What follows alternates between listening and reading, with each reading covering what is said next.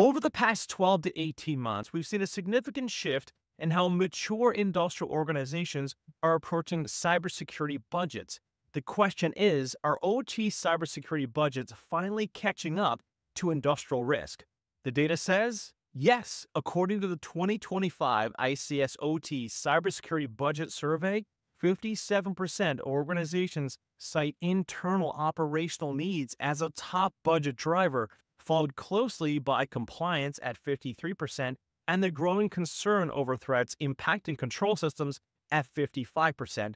This trend could be considered a wake-up call for suboptimal OT cybersecurity programs.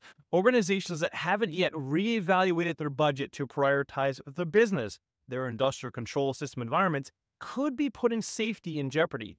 Let me know your thoughts and a topic you'd like to hear more about on ICS Rapid Response.